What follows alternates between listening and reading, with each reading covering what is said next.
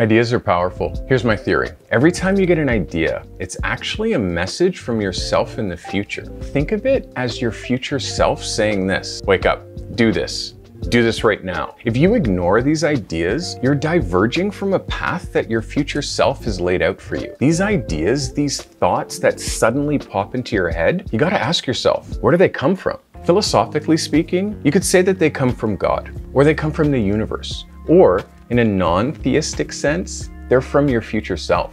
That might sound a little bit out there, but consider this. The universe knows the past, the present, and the future, and it knows it all at once, right? So if you believe in God, believe that He wants us to succeed. He wants us to make the right choices. How often have you had a strong gut feeling, an intuition not to do something, like not go to an event, not go on the subway, and later you find out that something bad happened there? That's no coincidence. That was a thought in your head, that warning. That was your future self looking out for you. We're often taught about our 5 basic senses, but what about those moments that you can't explain, that transcend them? Moments where we feel almost too connected beyond time and space. Right now I'm here speaking, yet I'm also reaching you wherever you are by using technology. I'm merely speaking words, but words are code. I'm putting sound into your ears, yet they're being understood and they're currently transcending physical space and time. You're understanding my thoughts. You're doing this by understanding a code that I've created at a later time than I'm recording this, and in a space that I don't exist in. Whether you're making photographs or writing your thoughts or making a video, creation is powerful. And all creation started as an idea, even you. Therefore, ideas are even more powerful than the act of creating those ideas. Ideas are not just random thoughts, they're signals, they're roadmaps, they're messages, and often they're warnings or praise from your future self. When you ignore these signals, you're actually blindly choosing a different path, and you're diverging from what might have been amazing.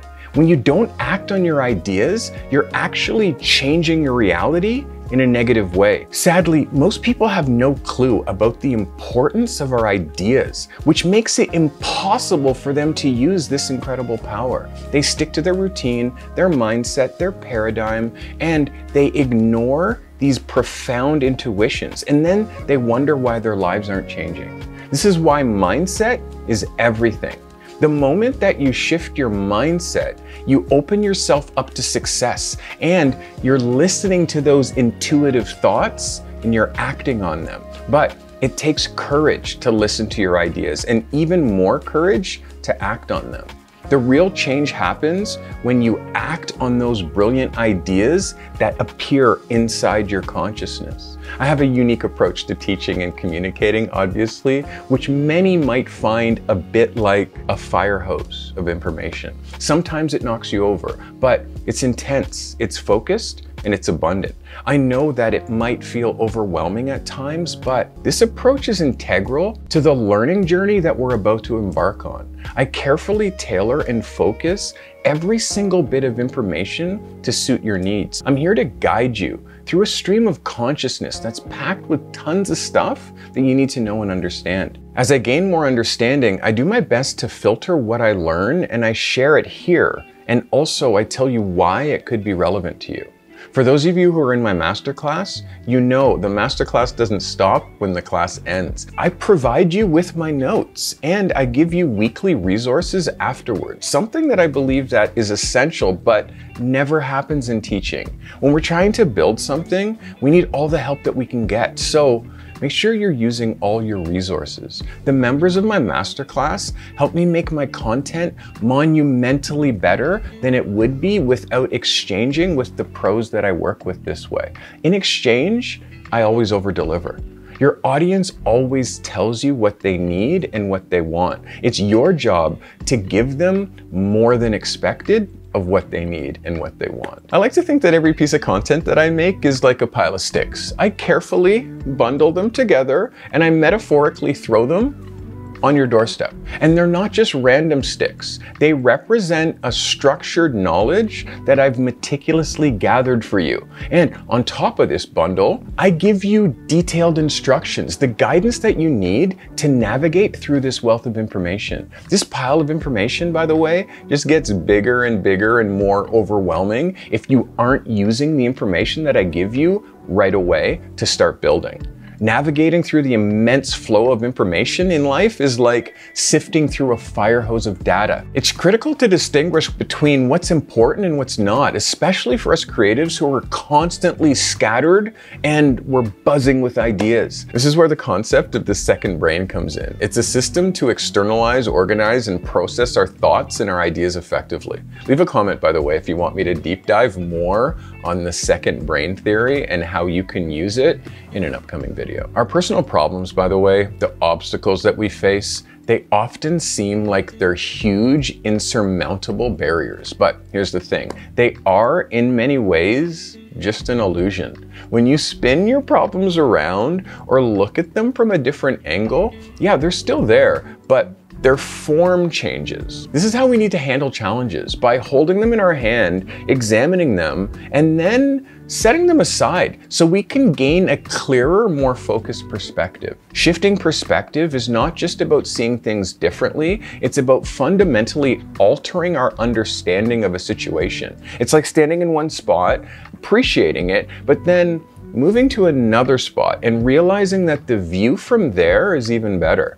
It's about constantly looking at where you've been to gain new insights about where you should be going. We all have blind spots in life. Just like when we're driving, these blind spots are formed by our conditioning, our habitual ways of thinking, and our habitual ways of doing things. They're so ingrained in us that often we don't even realize that they exist. But here's the kicker. These blind spots are where our failures sneak up on us. That's why it's crucial to shift our perspective, to step away from our usual viewpoints and see things from a fresh angle. People don't realize that our life, our creativity, our work, it's all a manifestation of something divine. We all come from a higher power. We're all creators in our own right. Think about it. We see something, we capture it. We save it forever. Or we have an idea and then we bring it to life through our photography, and that idea is saved forever. That process of turning a concept into reality, that's divine. It's like planting a seed and nurturing it until it bears fruit for everybody to enjoy. And here's an important piece. Don't underestimate the value of what you create. If you don't see the value in your work, you'll hesitate to share it with the world. But the moment that you say, hey, I have this work and it's valuable, you open yourself up to new opportunities. If you want to make commerce from your art, first start by valuing your art and then create art that has value. Walk this way and you'll start to transform how you see things. Remember, your work is giving the world value. And if you always bring value, whether it's a new perspective on street photography, product photography, portraits, or whatever it is your specific niche, we don't have to sell when we're making people aware of the transformation that they'll experience through our work and service. Remember, all of this, every single bit of your life and career boils down to mindset. Our brain, it's a computer. It's simply running the programs that we've downloaded by the people that raised us. We start downloading those programs the second that we have consciousness. What do we watch on TV? Programs. What do we download and run on our computer? Programs.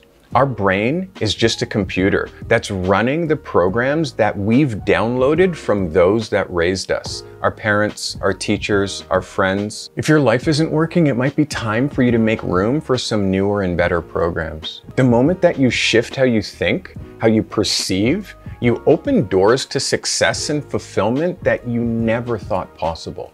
That's the journey that I'm inviting you to join me on. A journey of shifting your perspective, seeing the divine in our creations, and embracing the power of our mindsets. So I hope you'll stay with me. Prepare for a journey that's rich in real information for creatives like you. Also, My goal is to equip you with the tools and the understanding that you need. I hope your goal is to make the most of the information that I share here and apply it effectively in your creative business so you can flourish. Let's grow on this journey together. I promise I'll be here to guide you every step of the way. Thanks for watching.